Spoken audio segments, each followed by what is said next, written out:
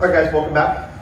We're going to be working on section 2 of Pyung, which is peace and confidence form number 5. All right, so I'm going to go through the first 4 counts, and then we're going to pick up with section 2. Okay, so it looks like this: the first 4 counts.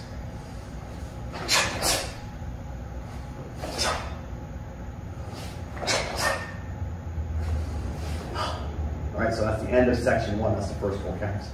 Okay, section 2 starts with a right side 2-fisted middle block and a front stance. Right from here, I'm going to step. So that's the count of 1. The count of 2 is going to step forward, low X block, high X block. My left foot's going to be in front, so I'm going to cover on the front hip. Step 1, pull back, 2. So that's the count of 2.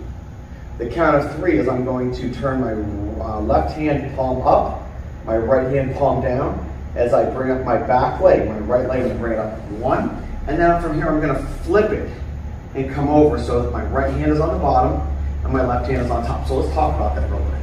So I'm here, right? So I'm in this position. I'm going to go 1, bring it flat so my left hand is up, my right hand is down. And then I'm going to think that there's a ball here, and I'm going to roll the ball the other direction so that my left hand is on top and my right hand is on the bottom.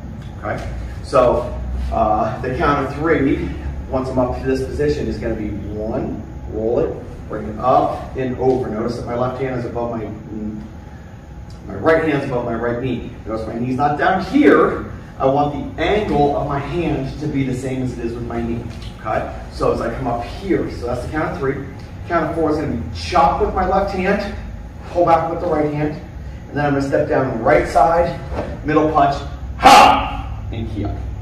Okay? So that's your 4 counts for section 2.